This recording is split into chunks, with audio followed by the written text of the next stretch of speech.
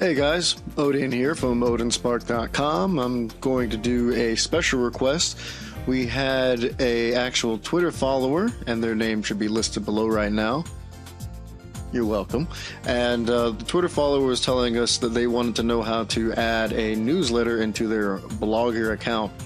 First thing I'd like to throw out right off the bat, Blogger is not it's not a robust system. And with that being said, there's extreme limitations to a Blogger account. So what I'm going to be showing you is probably the hardest, most difficult way of getting something added into Blogger, just because of the fact that the application itself is not designed to be highly customizable, such as the WordPush application that we've been doing all of our videos on. But because we take requests, we're going to go ahead and do this for her anyways. So first thing you're going to do, you're logging into your Blogger page. As you can see, this is Odin Spark Test, no big deal. And I'm going to go over to, well, you can actually make it as a page, but some people are going to want it as a navigation. So you're going to go to Layout, and have a gadget area here, and click Add Gadget. From Add Gadget, you're going to scroll down, and boom, HTML JavaScript. You're going to need that because of the fact that, well, anything you add is going to have to be an HTML JavaScript page. So from there, you can add the title, newsletter. And then you can put in the content here. Now, I know what you're wondering, what content would go in this window? Well, we're going to go here to MailChimp. Right now on MailChimp, we have a list, so I'm just going to go ahead and give it a name.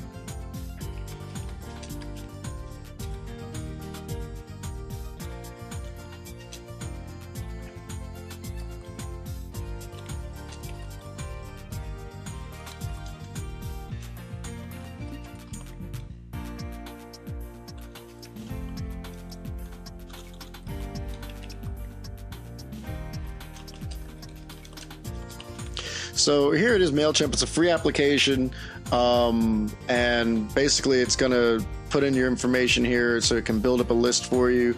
What you do is go to MailChimp.com, sign up for the account. There's plenty of tutorials online on how to do this.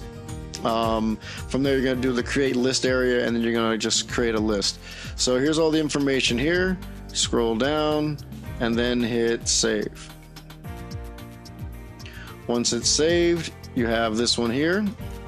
Click view, and then from view you're going to see that there is nothing set up currently. All right, from here you want to go to the create forms. Page loads up, and we have the form for the test Odin list. Right, good. Now from this area here you can actually go to, let's see, we got the sign up form here. So what we want to do is share it and then generate HTML code for small subscriber form. Click on that. When you click on that, it gives you this, where it basically says subscribe to our mailing list, boom, or you can click on classic, which is that, or a naked form, which you can customize if you feel so. I want to do the super slim one. Click here, all right, right click, copy, go back into your Blogger page, and then we're going to pull up that Blogger window that I had open earlier. Right click, paste. Once it gets pasted, you should be able to hit save. And then from save, you have newsletter. All right. Now, from here, we should be able to go to view blog. And there you go. Subscribe to our mailing list. I put in an email address.